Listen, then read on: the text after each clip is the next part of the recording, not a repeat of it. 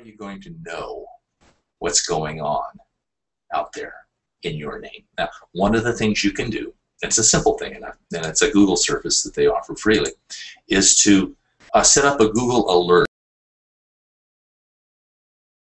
through everything. In this case, I want a general scan of news, blogs, videos, discussions, books, anything where Dennis Thomas O'Connor shows up. I'd like to be informed in an email on a daily basis. That way, if something's off track, I can find out what it is. The first couple of hits I see over in the corner here have to do with my Google Plus work, another social network where I'm active, and my LinkedIn work where I'm active as well.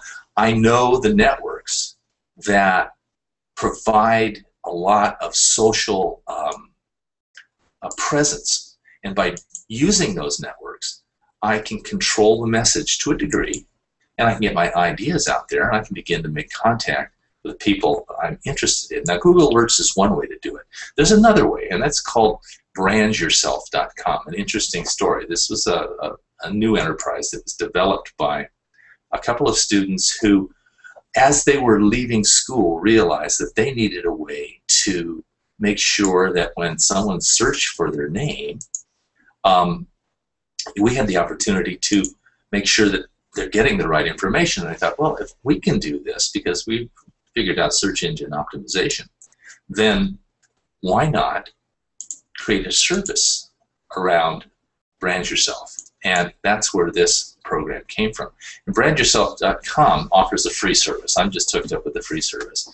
And what it does is allow you to do a poor man's search optimization. You do not have to know how to program to do this. To simply present you with a series of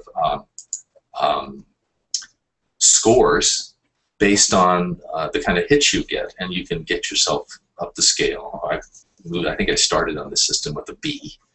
I realized using the system that I should use my middle name, and once I used my middle name and got my social accounts lined up so my middle name was there, it started to improve, and then I could look at what their search engine was coming up and make sure that everything that they were finding and thus optimizing actually pointed to my work and not to someone else's work, and that if there was anything negative, I could drive it off of the front page, which is where most people look for their results in the first place. Now, they're beginning to sell these packages to schools, and schools are offering this as a service to their juniors and seniors to build their online reputation trail before they go out and look to find work in the careers that they've been training for.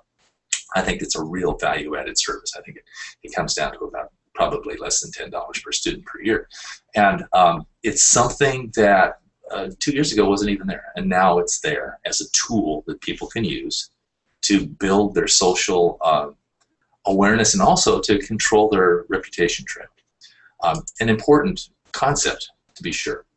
Now, what this does, what this kind of thinking does, is just simply wake us up to the realities of what's going on in the world and our internet use.